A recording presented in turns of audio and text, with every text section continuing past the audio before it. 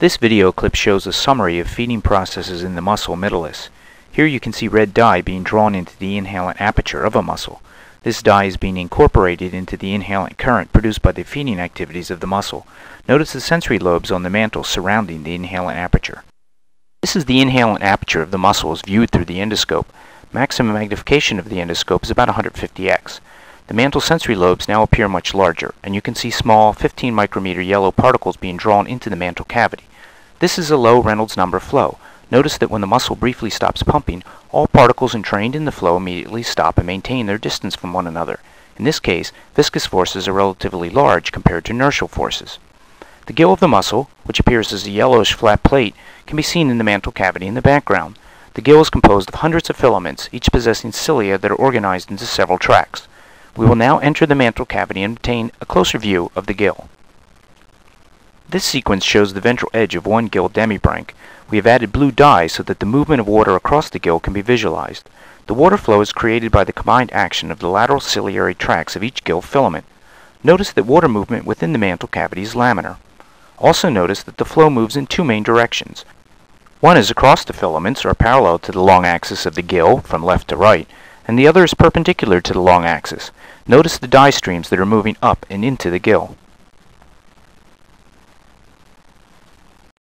In this close-up view of the gill, the individual filaments can clearly be seen, as well as the gaps between filaments, or the interfilamentary spaces. Each filament is about 63 micrometers in width. Water is drawn towards the gill and passes between the interfilamentary spaces, and then eventually out the exhalant siphon of the mussel. Particles, however, are trapped on the gill filaments. The capture of particles is facilitated by the lateral frontal ciliary tracts of each gill filament. Here you can see 15 micrometer yellow particles being captured on the frontal surface of the filaments. Once captured, particles are transported to the ventral ciliated groove by the frontal ciliary tracts of each filament. Returning to the ventral edge of the gill, you can see the ventral ciliated groove. Captured particles enter the groove and are incorporated into a cohesive mucus string. The mucus particle string is transported anteriorly to the labial palps and the mouth of the mussel, in this sequence from right to left.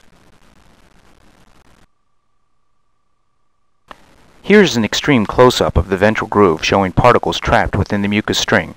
These particles include microalgal cells, as well as some of the colored synthetic particles that we offered the mussel.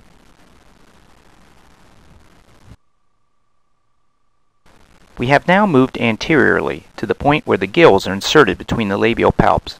Here the particle-laden mucus string is pulled from the ventral ciliated groove by the action of cilia on the dorsal margin of the palp, which is the smooth structure at the bottom of the frame.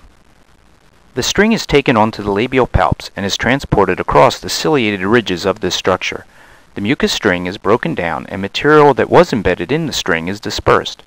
Individual particles can then be sorted and either ingested or rejected as pseudofeces.